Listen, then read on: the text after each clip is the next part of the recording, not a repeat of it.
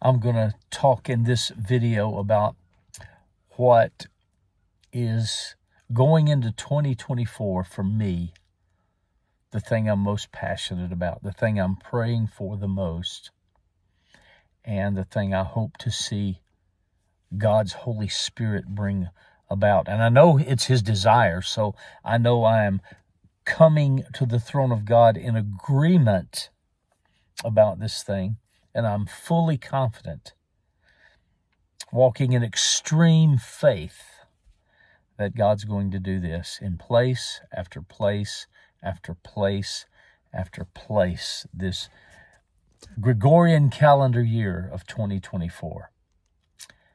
I believe I'm saying and decreeing that 2024 is going to be a year of Psalm 24, where people's eyes are opened region by region, county by county. And I say county because in the United States, county government is so extremely important and effective.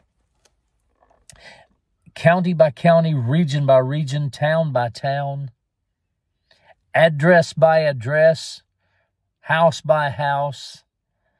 People are going to have their eyes open to Psalm 24, which says, the earth is the Lord's. Haaretz, all of Haaretz is the Lord's, is the Lord's. And the fullness of it, everything that's contained in it. The world and they that dwell in it. People that resent God and hate God. And there is that group that Romans 1 talks about. They don't like to retain God in their knowledge. They might not like to think about it, but they belong to God. The earth is the Lord's, and the fullness thereof the world, and those who dwell in it.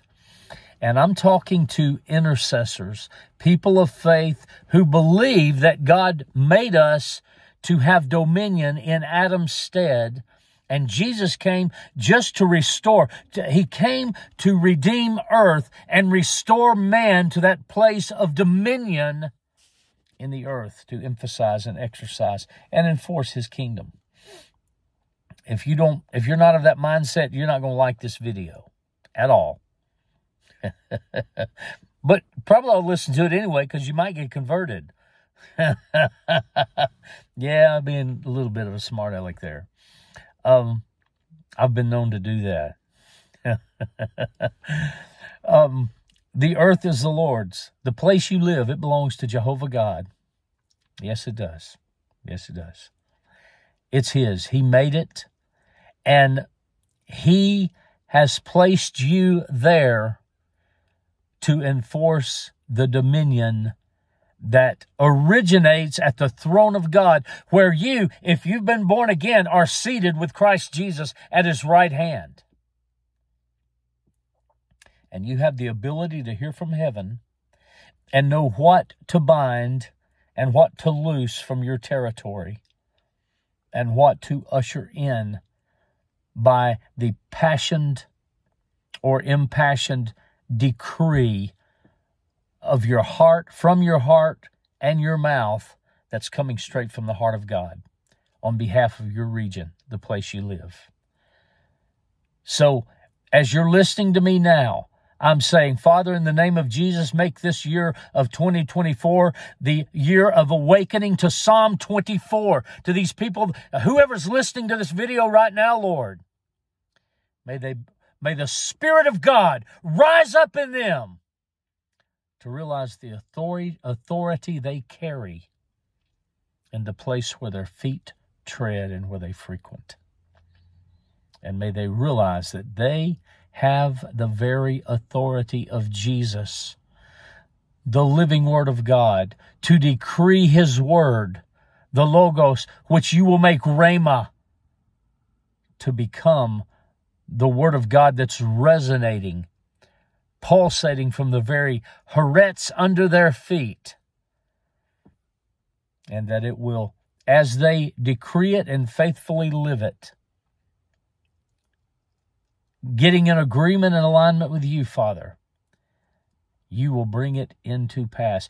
According to Psalm 103:20, you will send your angels to orchestrate circumstances to bring the word into the word to pass that's being decreed, originating from the heart of God and the throne of God, but coming down into our hearts and minds as prophetic intercessors